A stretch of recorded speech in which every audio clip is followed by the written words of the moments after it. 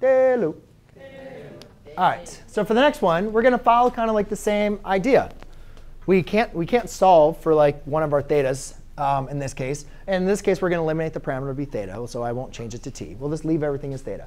But we do recognize, again, we're going to want to use that Pythagorean identity.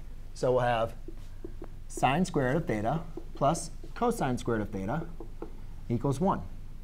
So again, to solve for cosine of theta, we could say cosine of theta is equal to x over 4.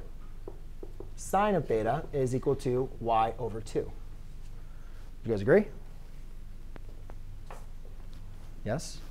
So now, remember, guys, this is the same thing as that, right? This is the same thing as that. So that means I can just replace sine with y over 2. And I can replace cosine with x over 4.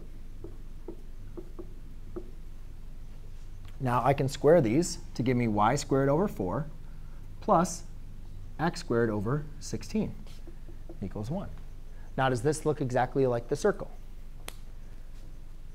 No, it looks like one variable is being affected a little bit more than the other variable, right? Yeah? So it's going to be an oval, or mathematically we can call this an ellipse.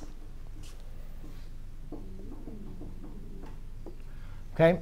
And then if you guys want to know a little bit more about this, this is an ellipse where it's going to be a horizontal, what we call a horizontal ellipse.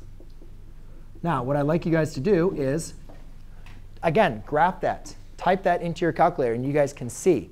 Now, you probably are going to want to change the